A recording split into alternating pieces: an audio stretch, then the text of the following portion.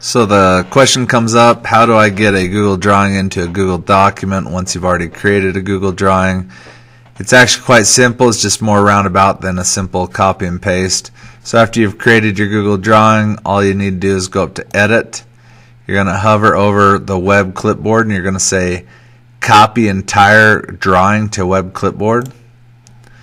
Once that's there, now it's on the clipboard. You just go to the place in your document in which you want to add that image, and now all you have to do is go to Edit again, web clipboard, and say drawing, and click on the correct drawing that you want. And now that you're inside here, you can resize, manipulate, and do whatever you want to your drawing. But anyways, that's how you go about adding Google drawings to your Google document.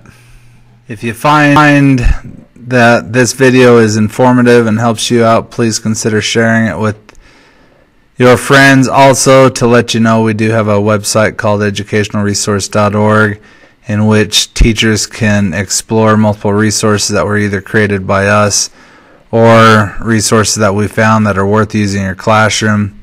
It's very searchable. You can actually come down here and explore by subject.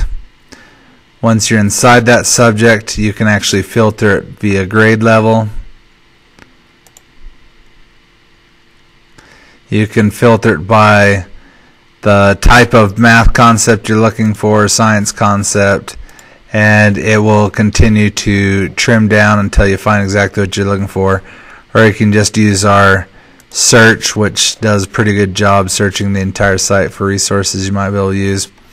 This is free. If you're interested in having an account, just email us. You can find information about doing that under the Request an Account page. Thank you again for watching this tutorial.